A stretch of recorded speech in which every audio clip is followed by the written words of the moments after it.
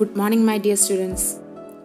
നമ്മുടെ മണ്ണിൽ നിന്ന് പൊന്നു വിളയിക്കാം എന്നുള്ള ചാപ്റ്ററിൻ്റെ അടുത്ത ക്ലാസ്സിലേക്ക് എല്ലാവർക്കും സ്വാഗതം. ഇപ്പം നിങ്ങൾ ഈ വീഡിയോയിൽ നന്നായിട്ട് പൂത്തു നിൽക്കുന്ന ഒരു മാവ് കാണുന്നുണ്ട് അല്ലേ? ഇങ്ങനെയുള്ള മാവുകൾ നിങ്ങളുടെ പലരുടെയും വീടുകളിലുണ്ടായിരിക്കും. അതായത് നന്നായിട്ട് മാങ്ങ ഉണ്ടാവും, പക്ഷെ മാവ് അധികം വലിപ്പമൊന്നും ഉണ്ടാവില്ല. അങ്ങനെയുള്ള മാവുകൾ, അല്ലെങ്കിൽ തീരെ വലിപ്പമില്ലാതെ ചെറിയ മാവുകളിൽ ഇതേപോലെ കുഞ്ഞു മാവുകളിൽ നന്നായിട്ട് മാങ്ങ ഉണ്ടാവുന്നുണ്ടാവും. അപ്പോൾ നമ്മൾ ചോദിച്ചാൽ അവർ പറയും, അല്ലെങ്കിൽ നമ്മൾ പറയും അത് ഒട്ടുമാങ്ങയാണ് അല്ലെങ്കിൽ ഒട്ടുമാവാണെന്ന് പറയും. ഇല്ല, അപ്പോൾ എന്താണ് ഈ ഒട്ടുമാവ്? നമ്മൾ ഈ ഇത് പറയുമല്ലോ, നമ്മളെ മൂവാണ്ടൻ മാവ്, കിളിച്ചുണ്ടൻ മാവ്, ഇങ്ങനെയൊക്കെ പറയും. ഇങ്ങനെയുള്ള ഒരു മാവ് അല്ലെങ്കിൽ കോമാവുണ്ട്, അങ്ങനെ പലതുണ്ട്. അപ്പോൾ അതിൽ പെട്ട ഒരു മാവാണോ ഈ ഒട്ടുമാവ് എന്ന് പറയുന്നത്? അങ്ങനെയുള്ള ഒരു പ്രത്യേക തരമാണോ? അല്ല, ഈ ഒട്ടുമാവ് എന്ന് പറഞ്ഞാൽ നമ്മൾ രണ്ട് വ്യത്യസ്ത മാവുകളുടെ കൊമ്പുകൾ തമ്മിൽ ഒട്ടിച്ചിട്ട് നമ്മൾ ഉണ്ടാക്കുന്നതാണ്. ഇപ്പം നിങ്ങൾ ഈ വീഡിയോയിൽ കാണുന്നത് ഒരു ഒട്ടുമാവാണ്. കണ്ടോ, വളരെ ചെറിയൊരു മാവാണ്. ആ മാവിൽ വളരെയധികം അതിൻ്റെ പൂവുണ്ടായിട്ടുണ്ട്, മാങ്ങ ഉണ്ടാവുന്നുണ്ട്. അപ്പോൾ വീണ്ടും അതിൻ്റെ ഒട്ടിക്കൽ ചെയ്യാൻ വേണ്ടിയിട്ടാണ് ഇപ്പോൾ അത് കട്ട് ചെയ്തെടുക്കുന്നത്. അപ്പോൾ ഇങ്ങനെയുള്ള ഈ ഒട്ടുമാവ് ഉണ്ടാക്കുന്ന പരിപാടിക്ക് നമ്മൾ പറയുന്ന പേരാണ് കൊമ്പൊട്ടിക്കൽ. എന്താ പറയുക? കൊമ്പൊട്ടിക്കൽ. അതായത് ഒരേ വർഗത്തിൽപ്പെട്ട രണ്ട് വ്യത്യസ്ത ചെടികളുടെ കൊമ്പുകൾ തമ്മിൽ ഒട്ടിച്ച് പുതിയ നല്ല ഗുണമേന്മയുള്ളതും നല്ല ഉൽപാദന ശേഷിയുമായിട്ടുള്ള പുതിയ ഒരു മാവ് അല്ലെങ്കിൽ പുതിയ തൈ ഉണ്ടാക്കുന്നതിന് പറഞ്ഞ പേരാണ് എന്ത്? കൊമ്പൊട്ടിക്കൽ. അപ്പം നമുക്ക് ഇതെങ്ങനെയാണ് ചെയ്യുന്നതെന്നും ഇതിനെക്കുറിച്ചുള്ള കൂടുതൽ വിവരങ്ങളൊന്നും നോക്കാം. നമ്മുടെ ടെക്സ്റ്റ് ബുക്കിൽ കൊമ്പൊട്ടിക്കൽ പ്രവർത്തനം കൊടുത്തിട്ടുള്ളത് ഈ ചിത്രത്തിൽ കാണുന്നത് പോലെയാണ്. എന്താണ്? നമുക്ക് ഏത് ചെടിയുടെ കൊമ്പാണോ ഒട്ടിക്കാനുള്ളത്, അതുപോലെ ഏത് ചെടിയിലാണോ നമ്മൾ ഒട്ടിക്കുന്നത്, ആ രണ്ടിൻ്റെയും തൊലി അല്പം ഒരു 3.5 സെൻറ്റിമീറ്റർ നീളത്തിൽ തൊലി ഇളക്കി മാറ്റുക, തൊലി ചെത്തി മാറ്റുക. എന്നിട്ട് ആ രണ്ട് ഭാഗം കൂടി കൂട്ടിച്ചേർത്ത് ചാക്കുനൂല് കൊണ്ടൊന്ന് കെട്ടിയെടുക്കുക. ശേഷം ഒരു മാസമൊക്കെ കഴിയുമ്പോൾ നമ്മുടെ വേരുള്ള ചെടിയുടെ മുകൾ ഭാഗവും വേരില്ലാത്ത ചെടിയുടെ അടിഭാഗവും, അതായത് കെട്ടിന് മുകളിലും താഴെയായിട്ട് കുറേശ്ശെ ഒന്ന് കട്ട് ചെയ്ത് വെക്കുക. ഒരു മാസം കൂടിയും കഴിയുമ്പോൾ അത് കംപ്ലീറ്റ് ആയിട്ട് കട്ട് ചെയ്ത് മാറ്റുക. ഇങ്ങനെയാണ് നമ്മൾ ടെക്സ്റ്റ് ബുക്കിൽ കൊടുത്തിട്ടുള്ള പ്രവർത്തനം. പക്ഷെ നമ്മളിപ്പോൾ ചെയ്ത് കാണിക്കാൻ വേണ്ടി പോകുന്നത് അങ്ങനെയല്ല. കാരണം ഇങ്ങനെ ചെയ്യുമ്പോൾ നമുക്ക് രണ്ട് ചെടികൾ ഏകദേശം ഒരേ സൈസിലുള്ളത് വേണ്ടേ? അപ്പോൾ അത് നമുക്ക് എപ്പോഴും പ്രാക്ടിക്കലല്ല. അതുകൊണ്ട് നമ്മൾ എളുപ്പത്തിൽ എങ്ങനെയാണ് ഗ്രാഫ്റ്റിംഗ് ചെയ്യുന്നത് എന്നുള്ളത് ടീച്ചർ കാണിച്ചു തരാം. അപ്പോൾ നമുക്ക് ഗ്രാഫ്റ്റിംഗ് അല്ലെങ്കിൽ കൊമ്പൊട്ടിക്കൽ എങ്ങനെ ചെയ്യുന്നത് നോക്കാം. അപ്പം ഞാൻ ഈ മാവിൽ നിന്നാണ് ഒട്ടിക്കാനുള്ള കമ്പെടുക്കാൻ പോകുന്നത്. ഇത് മെഗനപ്പള്ളി എന്ന് പറഞ്ഞിട്ടുള്ള പേരുള്ള ഒരു മാവാണ്. ഈ മാവിൻ്റെ ഈ കാണുന്ന ഈ ചെറിയ കമ്പ് ഞാൻ മുറിച്ചെടുക്കാൻ പോവുകയാണ്. ഇതാണ് നമ്മൾ ഒട്ടിക്കാൻ വേണ്ടിയിട്ട് വേറെ വേരോട് കൂടിയിട്ടുള്ള വേറൊരു ചെറിയ മാവിൻ തൈയിൽ ഒട്ടിക്കാൻ വേണ്ടിയിട്ടാണ് ഇത് കൊണ്ടുപോകുന്നത്. അപ്പോൾ നമ്മൾ ഇത് മുറിച്ചെടുക്കുമ്പോൾ ശ്രദ്ധിക്കേണ്ട കാര്യം എന്താണെന്ന് വെച്ചാൽ, ഇതിന് നല്ല ഫ്രഷ് ആയിട്ടുള്ള ഒരു ബ്ലേഡ് കണ്ടോ. ഈ ബ്ലേഡ് ഇപ്പോൾ നല്ല ഫ്രഷാണ്, അതായത് തീരെ ഉപയോഗിച്ചിട്ടില്ല. ഇങ്ങനത്തെ ഒരു ബ്ലേഡ് കൊണ്ട് വേണം കട്ട് ചെയ്തെടുക്കാൻ. അല്ലെങ്കിൽ എന്ത് ചെയ്യണം? അല്ലെങ്കിൽ ഗ്രാഫ്റ്റിങ്ങിനായിട്ടുള്ള പ്രത്യേക നൈഫുണ്ട്, ഗ്രാഫ്റ്റിംഗ് നൈഫ്. ആ നൈഫ് കൊണ്ട് വേണം മുറിച്ചെടുക്കാൻ. ഇപ്പം നമ്മൾ ഈ മുറിച്ചെടുക്കുന്ന ഈ ഭാഗം ഉണ്ടല്ലോ, അപ്പോൾ ഈ മാവിൽ നിന്നുള്ള ഒരു കമ്പാണ് മുറിച്ചെടുത്ത് വേറൊരു ചെടിയിൽ വെക്കാൻ പോകുന്നത്. അപ്പോൾ ഇങ്ങനെ മുറിച്ചെടുക്കുന്ന ഈ കമ്പിനെ പറയുന്ന പേരാണ് നമ്മൾ ഒട്ടുകമ്പ് അല്ലെങ്കിൽ സയൺ എന്ന് പറയും. അപ്പോൾ ഒരു ഒട്ടുകമ്പ് എന്ന് പറഞ്ഞാൽ എന്താണ്? അപ്പോൾ ഒട്ടിക്കാൻ ഉപയോഗിക്കുന്ന ആ കമ്പിനെ പറയുന്ന പേരാണ് ഒട്ടുകമ്പ്. ഇപ്പം ഞാൻ മുറിച്ചെടുത്തു, ഇതാണ് ഒട്ടുകമ്പ്. ഇനി നമുക്ക് എന്ത് ചെയ്യണം? ഈ ഒട്ടുകമ്പിൽ നിന്ന് ഇതിൻ്റെ ഈ ഇലകളൊക്കെ കട്ട് ചെയ്ത് മാറ്റണം. ഇലകൾ അവിടെ നിർത്തിയിട്ട് ഇലകൾ മാത്രം കട്ട് ചെയ്ത് മാറ്റുക. അപ്പോൾ നമ്മൾ ആ ഇല കട്ട് ചെയ്യുമ്പോൾ നമ്മളിപ്പോൾ ഈ കമ്പ് മുറിച്ചെടുക്കാൻ ഉപയോഗിച്ച ആ ഭാഗം കൊണ്ട് തന്നെയാണ് ഈ ഇലകൾ ഞാൻ കട്ട് ചെയ്ത് മാറ്റുന്നത് കേട്ടോ. ഇനി അതിൻ്റെ മറ്റേ ഭാഗം, ഉപയോഗിക്കാത്ത ഭാഗം കൊണ്ട് വേണം ബാക്കി കാര്യങ്ങൾ ചെയ്യാൻ വേണ്ടിയിട്ട്. അപ്പോൾ ഇതിൻ്റെ കമ്പുകളിൽ നിന്ന് ഇതിൻ്റെ ഇലകളൊക്കെ നമ്മൾ കട്ട് ചെയ്ത് മാറ്റുക. അപ്പോൾ ഇതാണ് നമ്മളെ ഒട്ടുകമ്പ് റെഡിയായി. ഒട്ടുകമ്പ് അല്ലെങ്കിൽ സയൺ. അപ്പോൾ നമുക്ക് ഇനി ഒട്ടുകമ്പിൻ്റെ ഡെഫിനിഷൻ എന്താണെന്നൊന്ന് നോക്കാം. അപ്പോൾ ഇത് നോട്ട്ബുക്കിൽ എഴുതിയെടുത്തു കേട്ടോ. ഒട്ടുകമ്പ് എന്ന് പറഞ്ഞാൽ കൊമ്പ് ഒട്ടിക്കൽ അല്ലെങ്കിൽ ഗ്രാഫ്റ്റിംഗ് പ്രക്രിയയിൽ ഒട്ടിക്കാൻ ഉപയോഗിക്കുന്ന കമ്പാണ് എന്ത്? ഒട്ടുകൊമ്പ് എന്ന് അറിയപ്പെടുന്നത്. ഇപ്പോൾ ഈ കമ്പ് റെഡിയായി കഴിഞ്ഞു. ഇനി നമുക്ക് എന്ത് ചെയ്യണമെന്ന് അറിയും? ഇത് ഗ്രാഫ്റ്റിങ്ങിന് വേണ്ടിയിട്ട് നമുക്ക് ഇനി ഒട്ടിക്കലിന് ഉപയോഗിക്കണം എന്നുണ്ടെങ്കിൽ ഇതിൻ്റെ താഴ്ഭാഗത്ത് ഒരു 3 സെൻറ്റിമീറ്റർ, ഏകദേശം 3 സെൻറ്റിമീറ്റർ നീളത്തിൽ അതിൻ്റെ രണ്ട് വശവും ഒന്ന് ചെത്തി കനം കുറച്ച് ഒരു ഭാഗമാക്കിയിട്ട് മാറ്റിയെടുക്കുക. അപ്പം ഞാൻ ചെയ്യണത് ശ്രദ്ധിച്ച് നോക്ക്. രണ്ട് സൈഡിലും ഇങ്ങനെ തൊലിയുള്ള ഭാഗം ചെത്തി മാറ്റുക. ഒരു 3-3.5 സെൻറ്റിമീറ്റർ നീളത്തിൽ മതി. അത്ര നീളത്തിൽ നമ്മളതൊന്ന് ചെത്തി ലെവൽ ചെയ്തിട്ടെടുക്കണം.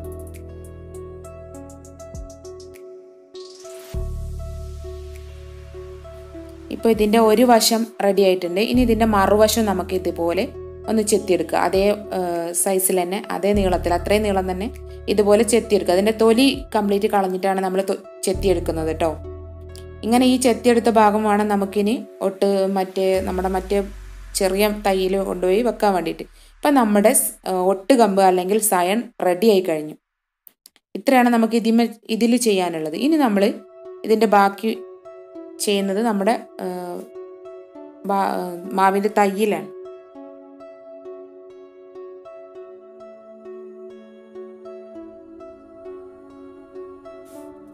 ഈ ചെറിയ മാവിൻ തൈ ഉണ്ടല്ലോ, ഇത് നമ്മൾ വീടിൻ്റെ തൊടിയിൽ നിൽക്കുന്ന ഒരു തൈയാണ് കേട്ടോ. നമ്മുടെ മൂവാണ്ടൻ മാവ് എന്ന് പറയുന്ന മാവിൻ്റെ ഒരു തൈയാണിത്. ഈ തൈയാണ് ഞാൻ കൊമ്പൊട്ടിക്കാൻ വേണ്ടിയിട്ട് ഉപയോഗിക്കുന്ന വേരോട് കൂടിയ ചെടി.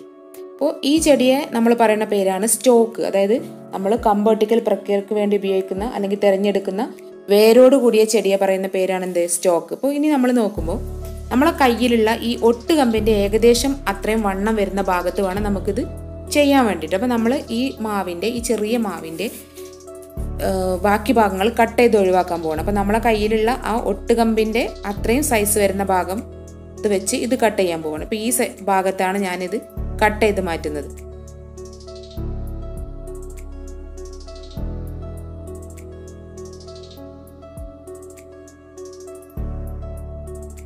അപ്പോൾ ഇത് കട്ട് ചെയ്ത് മാറ്റി. അപ്പോൾ ആ മുറിച്ച് കളഞ്ഞ ഭാഗം നമുക്കിനി ആവശ്യമില്ല. അപ്പോൾ ഇത് വേരോട് കൂടിയ ഈ ഭാഗമാണ് നമുക്ക് ആവശ്യമുള്ളത്. അപ്പോൾ ഈ ഭാഗം വെച്ചിട്ടാണ് നമ്മൾ ചെയ്യാൻ പോകുന്നത് കേട്ടോ. അപ്പോൾ ഇതിൻ്റെ മുകൾ ഭാഗം ഒന്ന് ആ തൊലി സ്കിന്ന് മാറിപ്പോയ അത്രയും ഭാഗം നമുക്കൊന്ന് കട്ട് ചെയ്ത് ഒഴിവാക്കി കൊടുക്കാം.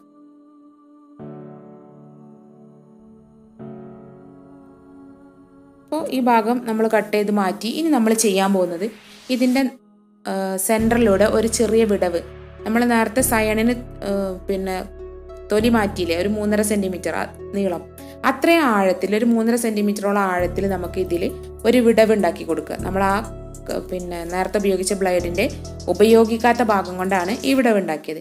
ഇനി നമ്മൾ നമ്മുടെ ഈ ഒട്ടുകമ്പിനെ ആ വിടവിലേക്ക് ഇറക്കി വെച്ച് കൊടുക്കാൻ പോവാണ്. ആ വിടവിലേക്ക് അതിൻ്റെ സ്കിന്നില്ലാത്ത ഭാഗം കംപ്ലീറ്റ് അതിൻ്റെ ഉള്ളിലേക്ക് ഇറങ്ങി നിൽക്കുന്ന രൂപത്തിൽ അതിൻ്റെ ഉള്ളിലേക്ക് ഇറക്കി വെച്ചു. ഇതാണ് നമ്മളെ കമ്പ് ഒട്ടിക്കൽ പ്രക്രിയ. ഇനി നമുക്ക് ഈ ഭാഗം നനയാതിരിക്കാനും അതിനൊരു പ്രൊട്ടക്ഷന് വേണ്ടിയിട്ട് ഒന്നുകിൽ ഗ്രാഫ്റ്റിങ്ങിന് ഉപയോഗിക്കുന്ന റിബൺസ് ഉണ്ട്, അതല്ലാന്നുണ്ടെങ്കിൽ നമ്മളെ സാധാ പ്ലാസ്റ്റിക്കിൻ്റെ കവറുകൾ ഉണ്ടല്ലോ, ആ കവറുകൾ കട്ട് ചെയ്ത് ഒരു റിബൺ രൂപത്തിൽ കട്ട് ചെയ്തെടുത്തതാണിത്. ഇതുകൊണ്ട് നമുക്ക് ആ ഭാഗം നന്നായിട്ടൊന്ന് വരിഞ്ഞ് ചുറ്റി കെട്ടിക്കൊടുക്കണം. അപ്പോൾ നമ്മളിത് കെട്ടുമ്പോൾ ശ്രദ്ധിക്കേണ്ടത് ആദ്യം അടിഭാഗത്തു നിന്ന് മുകൾ ഭാഗത്തേക്ക് ചുറ്റി ഇങ്ങനെ കൊണ്ടുപോകണം. അതിനുശേഷം മുകളിൽ നിന്ന് താഴേക്കും നമുക്ക് ചുറ്റിയെടുക്കണം. കുറച്ച് ടൈറ്റാക്കി തന്നെ ചുറ്റണം. അതിന് ആ ഒരു പ്രൊട്ടക്ഷൻ വേണം, അതിൻ്റെ ഉള്ളിലേക്ക് വെള്ളം ഇറങ്ങാതിരിക്കുകയൊക്കെ വേണം.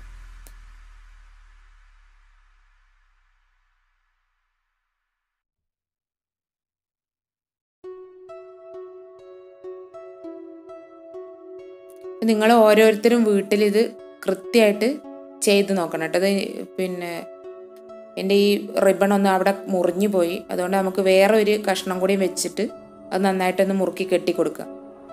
ഒരു ചെറിയ കവറിൻ്റെ പീസും കൂടി വെച്ചിട്ട് ഞാനിതൊന്ന് കെട്ടാൻ പോവാണ്. അതും കൂടി വെച്ചിട്ടൊന്ന് നന്നായിട്ട് മുറുക്കി കെട്ടിക്കൊടുക്കുക. അപ്പം നിങ്ങൾ വീട്ടിൽ ഇത് തീർച്ചയായിട്ടും ചെയ്യണം. ഒരു തുടർ പ്രവർത്തനം നമുക്ക് ഇതുമായി ബന്ധപ്പെട്ട് ഞാൻ തരുന്നുണ്ട്. അപ്പോൾ ആ തുടർ പ്രവർത്തനം വീട്ടിൽ നിന്ന് ചെയ്തിട്ട് ഫോട്ടോ അയച്ചു തരണം. കഴിഞ്ഞ ക്ലാസ്സിൽ നമ്മൾ ചെയ്ത ലെയറിങ് ഒരുപാട് പേര് ഫോട്ടോ അയച്ചു തന്നു, വളരെ സന്തോഷം. ഇപ്പോൾ ഇത് റെഡിയായി, നമ്മളെ കമ്പ് ഒട്ടിക്കൽ പ്രക്രിയ കഴിഞ്ഞു.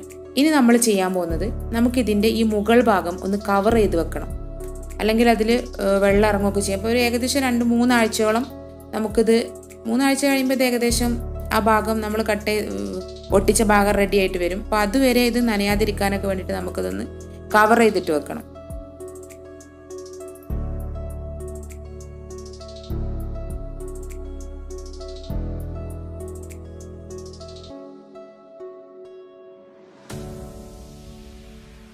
അപ്പോൾ നമ്മുടെ ഈ ചെടിയിൽ ഈ കെട്ടിൻ്റെ താഴേക്കുള്ള ഭാഗം എന്താണ്?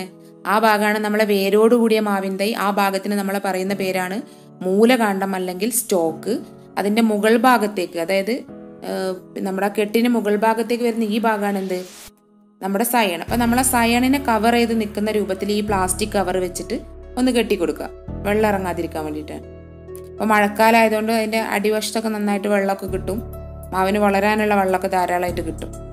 അപ്പോൾ ഇത്രയും ചെയ്യുമ്പോൾ നമ്മുടെ ഒട്ടിക്കൽ പരിപാടി കഴിഞ്ഞു. ഇതാണ് കൊമ്പ് ഒട്ടിക്കൽ അല്ലെങ്കിൽ ഗ്രാഫ്റ്റിംഗ്. ഇത് പണ്ട് മുതൽക്കേ ഉള്ള ഒരു രീതിയാണ്. ഇത് എല്ലാവർക്കും ചെയ്യാൻ പറ്റുന്നതാണ്. തീർച്ചയായിട്ടും നിങ്ങൾ എല്ലാവരും ഇത് ചെയ്തിരിക്കണം. അപ്പോൾ ഇതുകൂടി ഒന്ന് എഴുതിയെടുക്കുക കേട്ടോ. മൂലകാണ്ഡം അഥവാ സ്റ്റോക്ക് എന്ന് പറഞ്ഞാൽ എന്താണ്? ഒട്ടിക്കലിന് വേണ്ടി തിരഞ്ഞെടുക്കുന്ന വേരോട് കൂടിയ ചെടിയെ പറയുന്ന പേരാണ് സ്റ്റോക്ക്. അപ്പോൾ ഇതുകൂടി നേരത്തെ നമ്മൾ സയൺ എഴുതിയ പോലെ ഇതുകൂടി എഴുതി വെക്കുക. അപ്പോൾ ഇനി നോട്ട്ബുക്കിൽ എല്ലാവരും ഇതിനെ ബേസ് ചെയ്തിട്ടുള്ള ഒരു പ്രവർത്തനം എഴുതിയെടുക്കുക. പ്രവർത്തനം ഇത്രയാണ്: കൊമ്പൊട്ടിക്കലിൻ്റെ വിവിധ ഘട്ടങ്ങൾ ചിത്രസഹിതം ശാസ്ത്ര പുസ്തകത്തിൽ എഴുതുക. നമ്മൾ ചെയ്തല്ലോ, ഇതിൻ്റെ ഫുൾ ഡീറ്റെയിൽസ് ഓരോ സ്റ്റെപ്പ് ബൈ സ്റ്റെപ്പായിട്ട് നമ്മൾ ടെക്സ്റ്റ് ബുക്കിൽ കൊടുത്തിട്ടുണ്ട്. അപ്പോൾ അത് നോട്ട് ബുക്കിലേക്ക് അതേ ചിത്രം വരച്ചിട്ട് ഒന്ന് എഴുതിയെടുക്കുക. അപ്പോൾ ടെക്സ്റ്റ് ബുക്കിൽ കൊടുത്തത് ഞാൻ നേരത്തെ പറഞ്ഞ ആ രീതിയിലുള്ള ചെയ്യലാണ്. അതോ അല്ലെങ്കിൽ ഇതോ ഏതും നിങ്ങൾക്ക് എഴുതാവുന്നതാണ്. അത് കൃത്യമായിട്ട് എഴുതി വെക്കുക. ഇനി ഒരു തുടർ പ്രവർത്തനം എഴുതുക. തുടർ പ്രവർത്തനം ഇതാണ്: ഒരു നാടൻ മാവിൻ്റെ തൈയിൽ മറ്റേതെങ്കിലും ഇനം മാവിൻ്റെ കൊമ്പ് ഒട്ടിച്ച് അല്ലെങ്കിൽ ഗ്രാഫ്റ്റിംഗ് നടത്തിയിട്ട് അതിൻ്റെ പ്രവർത്തനക്കുറിപ്പ് ശാസ്ത്ര പുസ്തകത്തിൽ എഴുതുക എന്നാണ്. അപ്പോൾ ഞാൻ നിങ്ങളോട് കഴിഞ്ഞ ക്ലാസ്സുകളിൽ പറഞ്ഞിരുന്നു ഒരു ശാസ്ത്ര ഡയറി എഴുതാൻ വേണ്ടിയിട്ട്. അപ്പോൾ ആ ഡയറി കുറിപ്പ് തന്നെയാണ് ഈ പറഞ്ഞത്. അപ്പോൾ നിങ്ങളത് ചെയ്ത് ഫോട്ടോ അയക്കാൻ പറഞ്ഞല്ലോ. അപ്പോൾ അത് ചെയ്യണ കൂട്ടത്തിൽ എന്ത് എഴുതാം? അതിൻ്റെ ഒരു ഡയറി കുറിപ്പ് ശാസ്ത്ര പുസ്തകത്തിൽ എഴുതുക. അപ്പോൾ ഇത്രയാണ് തുടർ പ്രവർത്തനം. ഇനി നമുക്ക് ചെറിയ 2 ജനറൽ നോളജ് ക്വസ്റ്റ്യൻസും കൂടി പറഞ്ഞിട്ട് ഇന്നത്തെ ക്ലാസ് അവസാനിപ്പിക്കാം.